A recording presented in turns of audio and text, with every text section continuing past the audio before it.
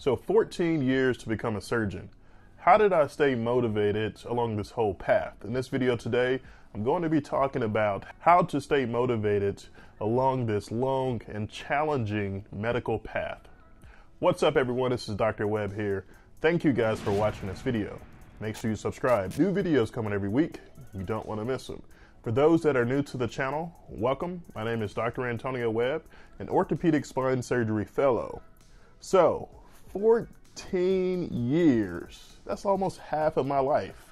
How did I stay motivated along this path to become a surgeon? To become a surgeon, it takes 4 years of college, 4 years of medical school, and 6 years of surgical training. And now that I'm in my last year of training as a spine surgeon, I wanted to give my thoughts and my advice about staying motivated along this path. It's very easy to lose hope and also look at the duration of the number of years that it takes to become a surgeon and just get discouraged along the way. You may see your former high school classmates or college classmates just living it up, enjoying life, traveling all over the world, purchasing these huge homes and cars, and you're sitting at home studying or in the library for hours on end. Well, how do you stay motivated throughout this whole process, despite everything else that's going around you, the external influences that are pulling you in different directions? Well, I used a number of things along this path. Number one, I think it's important to write down your goals. If you want to become a doctor or a teacher, a lawyer, business person, a NFL player, NBA player, sports broadcaster, whatever it is that you want to do, I think it's important to write this down. And whether this is on a whiteboard, whether this is on a vision board or stickies all around the house, write down what you want to accomplish. I think when you see something written down on a piece of paper or on the wall or on the board, it helps you stay more focused and more motivated. Your end goal, what are you working towards? And if you see something that you wrote down, hey, I want to become a doctor, that's going to motivate you and help you keep going despite wanting to give up and being discouraged along this path. The second thing that I think you need to do is actually see your goals.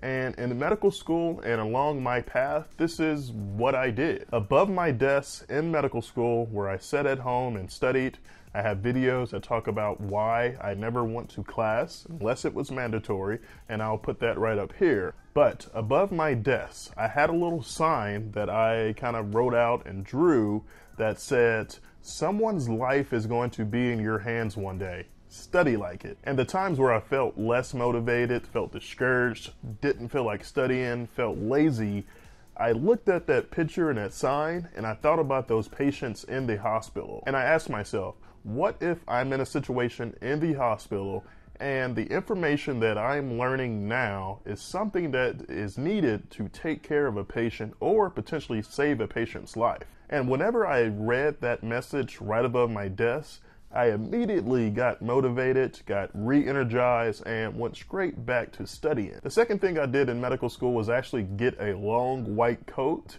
and hang it up on my wall. And I know this sounds a little bit cheesy, but this is what motivated me. In medical school, you see the medical students walking around in short coats.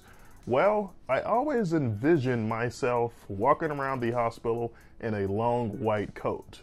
So to keep me motivated, those 12 to 16-hour study days, I had a white coat that I just looked at. And some people even put their name on the white coat with the initials MD or DO behind it, just to motivate them to say, hey, this is what's coming if you continue working hard. Another thing that motivated me was thinking of my classmates. When I was at home and maybe 6 or 7 hours in, and I was like, man, I don't feel like studying right now, or I want to go to the gym or go to the movies or go out. I thought of my classmates and I asked myself, what are my classmates doing at this point?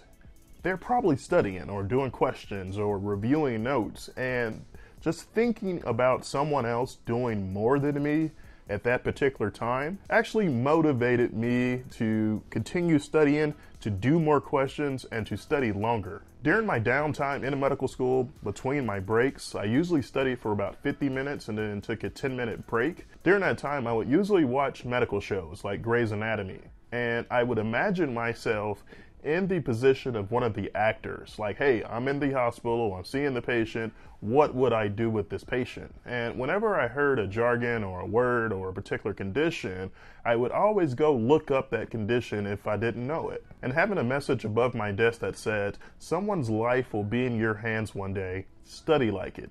Those things really kept me motivated during my medical school years.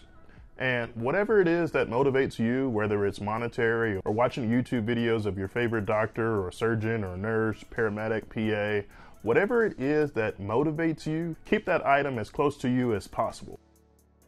And the last thing that motivated me along this path when I was a medical student was actually going into the hospital.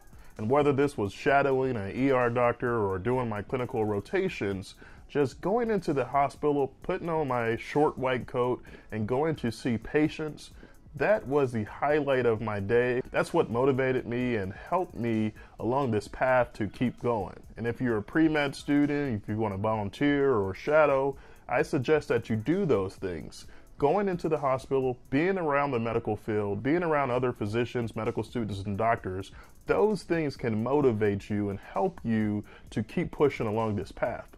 And now, in my last few months of training to become a spine surgeon, I think what motivates me is the gratification that I get from my surgeries that I do. In spine surgery, some patients come into the hospital or to our clinic or to ER.